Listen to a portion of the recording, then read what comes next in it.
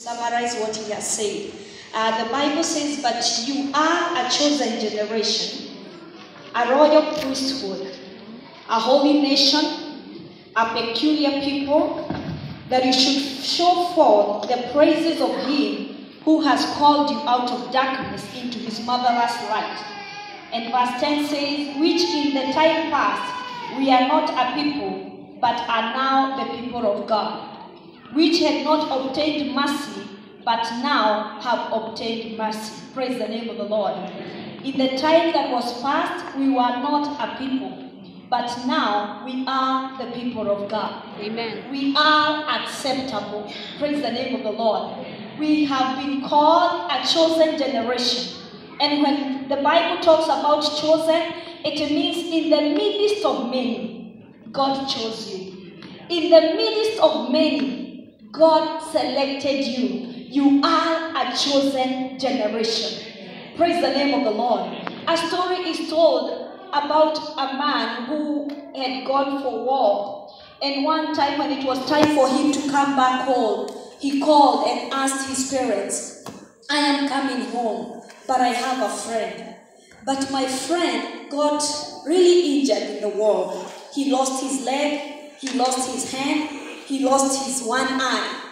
And I want to come with his friend so that we live together. And the mom was like, it's okay, he can come and live with us just for some weeks. And the son was like, no, I want my friend to come and live with us. I said, yeah, we can try to accommodate him for at least 6 months. And then, if he is as disabled as we're talking about, that means that it's going to be a lot of work. It's going to be a lot of inconveniences. And the son hung up the phone. 2 days later, they received a telegram that the son had committed suicide. And when they got the body, they realized it was the son who didn't have one leg, who didn't have one hand, who didn't have one eye. He was talking about himself. But when he called, the parents did not have room to accept him. Praise the name of the Lord. But one thing I know about God, when God chooses you, it doesn't matter, as our brother was telling us, where you have been through. It doesn't matter the injuries you got on the way. It doesn't matter how broken you came before the Lord. But when you come before the Lord, he accepts you. Praise the name of the Lord. Tell your neighbor, I am acceptable. Praise the name of the Lord. And he has continued to talk about that we are valuable. We were bought at a price. How much is your worth? Praise the name of the Lord. How much is your worth? How much can we give for you? You will not be able to pay, because Jesus paid the price by his life. He went on the cross. It is the cross that defines our value. It is the cross that defines how much valuable we are before the Lord. We are a holy people, a chosen generation. Praise the name of the Lord. And the Bible speaks about we are a royal priesthood. When the Lord chose you, he did not just choose you for the sake of choosing you, but he chose you because he needs people who can show forth praise to him. He needs people who can serve him. He needs people who can become priests on the earth. The Bible says in Revelation chapter 5 and verse 9 that there has been found one who can break the seal, because he bought God people from all nations, from all tongues, from all tribes, from all clans. He bought them and they became God's property. You are God's property. Praise the name of the Lord. And the reason why we were bought so that we may become priests. And what do priests do? Priests give sacrifices. Praise the name of the Lord. Tell your neighbor, you are a royal priesthood. Yeah, you are there to offer sacrifices of praise to the Lord. You are there to offer sacrifices of worship to the Lord. You are a priest. And another thing that made God buy us by the blood of his son is so that we may become kings to reign on earth. What do kings do? Kings give orders. Kings say what is going to be done. Praise the name of the Lord. You have been bought. You have been given the mandate to reign on earth. Whatever happens in your family, it's by your command. When you understand how valuable valuable you are, you can say a word and it shall be established. You can say, I refuse to be rejected, and rejection will go away. You can say, I refuse poverty, and poverty will go away. You can say, I refuse rebellion in my house, and rebellion will be silenced in the house. Because God has bought you with a price so that you may become a priest and a king. Praise the name of the Lord. So we are valuable. And you're also capable of doing all that God has assigned you to do. Praise the name of the Lord. A story is told about a president who went to visit a nursing home. And you know, like those people who go to nursing homes, they're the elderly. Most of them really understand, even know who the president is. But it happens that there was one woman who was seated at the corner. She was not excited about what people are excited about. And the president wanted to know, doesn't she know who I am?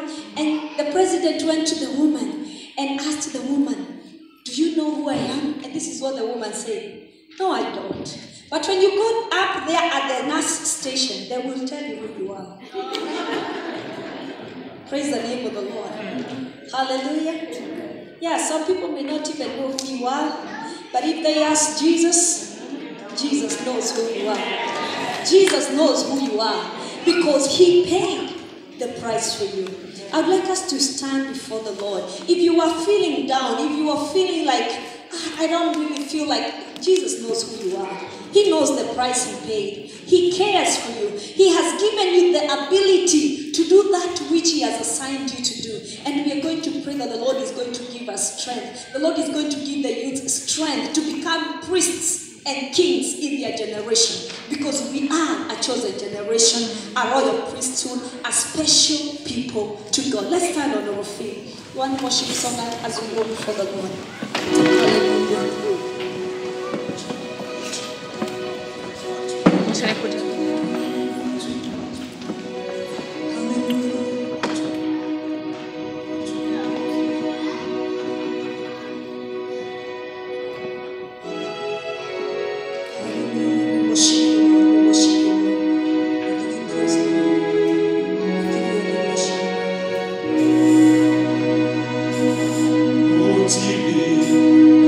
Guide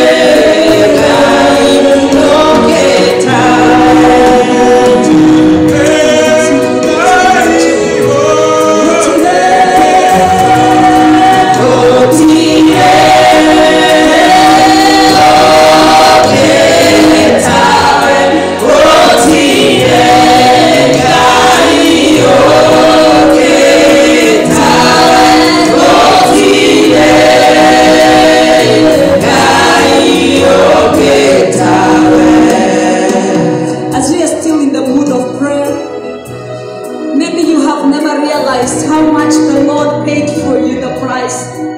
And maybe you have never made the confession that Jesus, I want you in my life. I want you to be Lord over my life. And today you're saying, I have known that you love me. I have known that you care about me. One more story as I come to a close. A story is told about a man who adopted a rebellious girl. She had problems, emotional problems, and she was really rebellious. And one day, he came home and found that the girl had stolen all the precious things in the house and had gone to a pawn shop and sold. And most of the people told him, don't even finalize the adoption. Don't, because she's gonna just be a problem. But this man said, I told her I will be her father, and I am gonna keep my promise.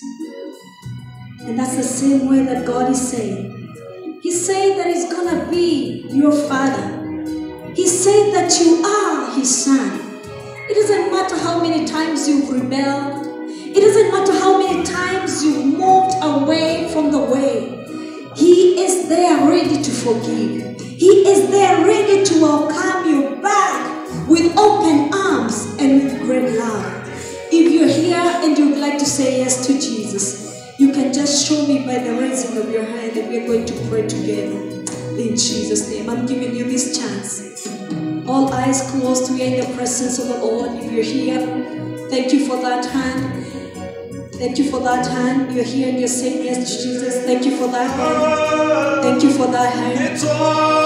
Just find your way and come up here front. Find your way, take steps, come closer to Jesus. Just take